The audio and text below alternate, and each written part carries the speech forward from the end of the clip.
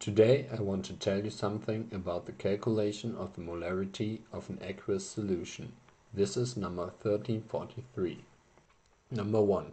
Calculate the molarity of 0.64 gram magnesium nitrate in 500 ml of solution.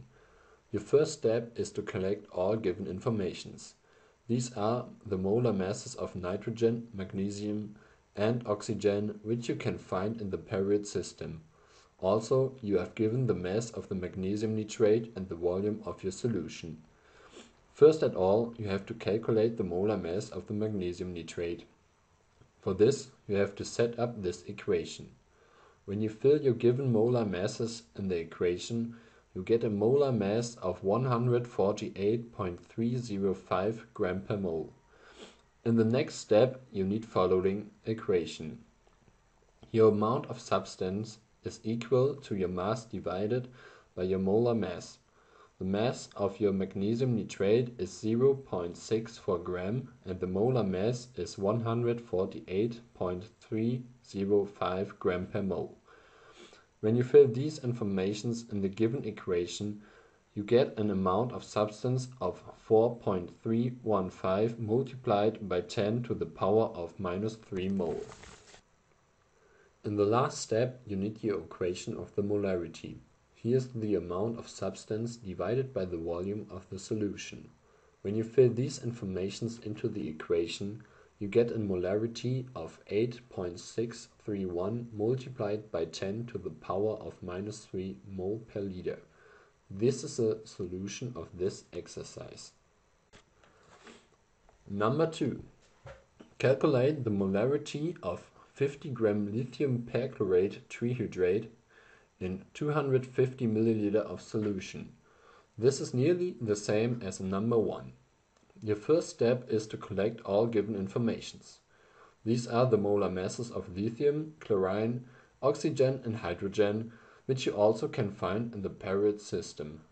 The mass of lithium perchlorate trihydrate and the volume of your solution is given too. At first, you have to calculate the molar mass of the lithium perchlorate trihydrate. For this, you have to set up this equation. When you fill your given molar masses in the equation, you get a molar mass of 160.39 gram per mole. In the next step, you need the same equation as in number 1. The mass of your lithium perchlorate trihydrate is 50 gram and the molar mass is 160.39 gram per mole.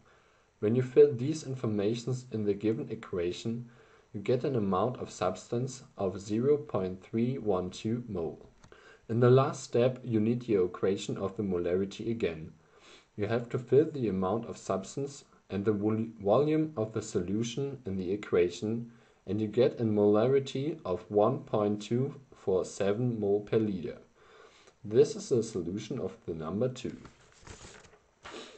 In number 3, there are some things different to the other exercises. Here, you have to calculate the molarity of 125 ml of 3 molar nitric acid diluted to 1 liter. Your first step is to collect all given facts again. For this exercise, you only need the volume of your 3 molar nitric acid, the volume of your final solution, and the given molarity of 3 mol per liter at the beginning. The only equation you need for this exercise is the equation of the molarity. At first, you have to calculate the amount of substance of nitric acid. For this, you fill the molarity and the volume of the solution from the beginning into the equation and get an amount of substance of 0.375 mole.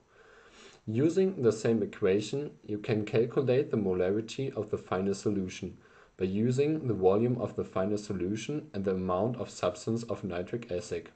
At the end, the molarity is 0.375 mole per liter. Thanks for your attention. I hope this video helped you to solve the exercise 1343.